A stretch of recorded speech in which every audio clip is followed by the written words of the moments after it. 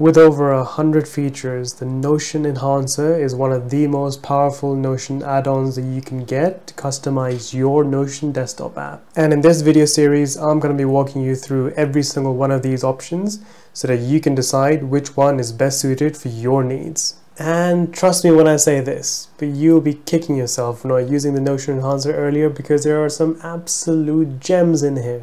And we're starting right now.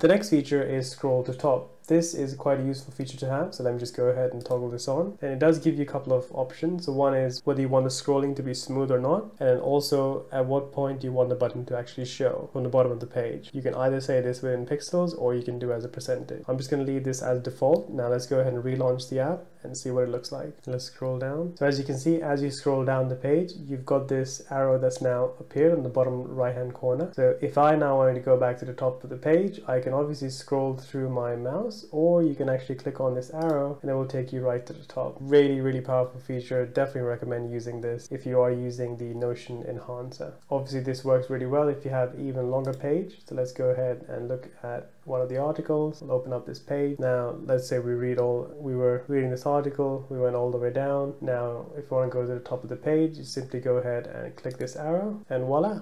And there you have it, guys. The question for you is, which one of these features in the Notion Enhancer did you find the most helpful? And if you weren't using the Notion Enhancer previous to watching this video, then let me know if this video helped convince you to actually start using it. If you found this video helpful, don't forget to subscribe for more content just like this. And if there's any other videos that you want me to make, then please do let me know in the comments below, and I'll see you in the next video.